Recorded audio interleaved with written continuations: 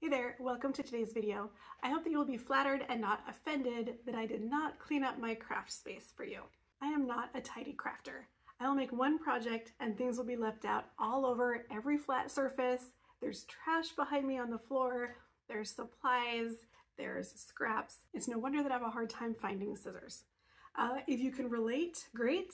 If you are a clean as you go crafter, please feel free to leave me a tip because I could definitely use some improvement there. Mostly you are getting this whole big view so that I can show off this new air purifier from Resiners. It is running on a Kickstarter campaign right now. I will leave details in the description, and it is a must-have for your craft room if you work with resin. It filters the air as you're working and it gives you a clean workspace. This is especially great if you live in an area where it's going to start getting colder and it's harder to leave windows open to make sure you're getting fresh air in. So I'm going to show you how to use that in the video. And then what I'm going to be making today is this tumbler. It's blue and sparkly and it's got a Taylor Swift lyric quote on it. So as you're watching this video, make note of any questions that you have and make sure to leave me a comment and I will answer them for you.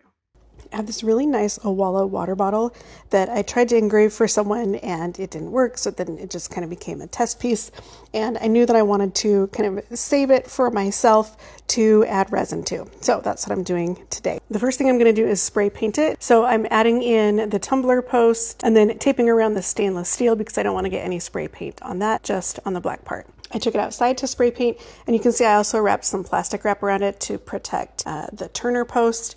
And I did 2 coats. You want to just follow the instructions on your spray paint to see how soon you can do a second coat. And then once the spray paint was totally dry, I took it back into the craft room, took off all of the painted tape, and then I'm going to add some more tape again because now I'm going to add some resin and some glitter, and I want to make sure that no resin gets on the stainless steel.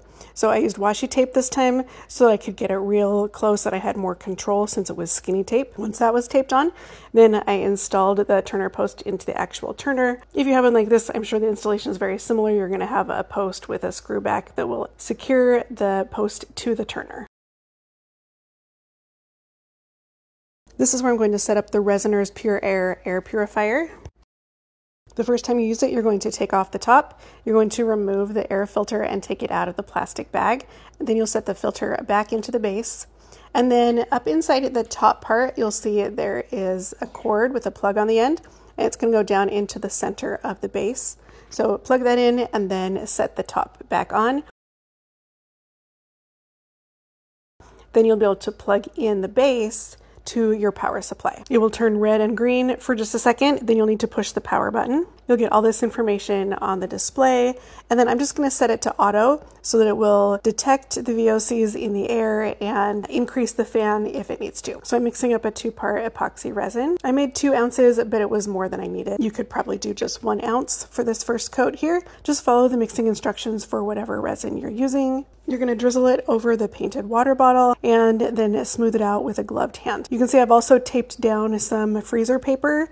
You can use whatever you want to just protect your surface underneath the turner, but it is going to get some drips, and then we're also sprinkling glitter, so you definitely want something underneath to minimize the mess. If you're going to make a few tumblers, then you can try both ways and see what you like best. Make sure you get a little bit of resin down on the base of the cup as well, and just smooth it out with your gloved hand. When the resin looks like it's spread out pretty evenly, then you can bring out a heat gun and just give it a few passes. This will make sure that any air bubbles are released. This is where I'm adding some glitter. This is like a holographic blue fine. These 2 glitters are both from Color Creators, and they have a lot of really pretty options. So if you're looking to expand your glitter collection, make sure you check those out. The air purifier is working. When I first turned it on, the VOC of the room was around 0.05. And then once I started working with the resin, and especially when I put it into the resin dryer, that resin really started to cure the TVOC. That jumped up to over 1, and then the light in the purifier turned red, and it bumped up to a higher fan speed, and then some time passed and it turned back to green. So it's great you can see it actually work. After the tumbler has been spinning in the dryer for about an hour, that's when I go in and I remove the tape around the top, just because I don't want it to fully cure and seal that tape in. When that resin layer has cured and it's no longer tacky, then I give it a sanding with 180 grit sandpaper. You could also use a hand sander if you wanted to, but just be careful because that can really take away a lot more material than you want.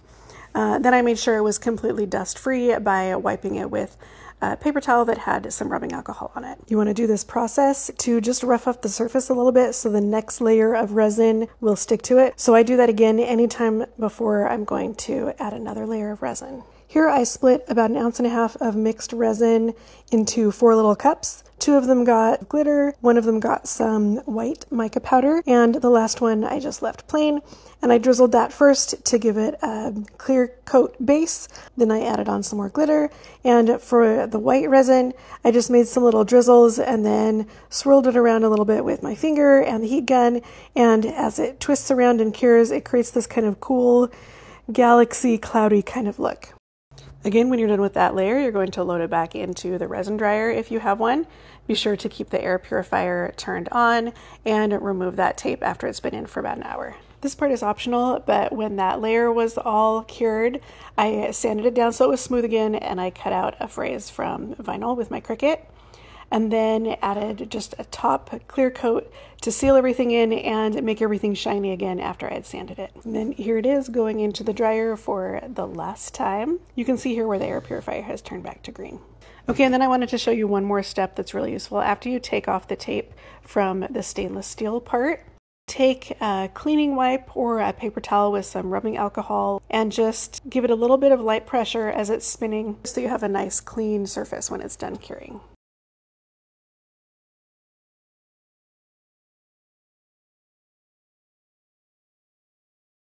So I'd love to hear what you think about how this water bottle turned out. Do you like the colors that I picked? Do you like the quote? How would you decorate your tumbler with resin? And then make sure you go check out the links so you can get more information about this Resiners air purifier. In addition to this resin project, I turned it on when I was working on my nails and it got rid of the acetone fumes. I turned it on when I was working with my laser cutter downstairs and cutting some acrylic. We do have it vented out the window, but sometimes that strong lasered acrylic smell can still kind of seep back into the house. And so I had this filter running and it cleared out that air nicely for us. So if you do any of those projects, you'll definitely be interested in checking out this machine. Thanks again for watching. Make sure you subscribe so you catch all my future videos, and I will see you next time.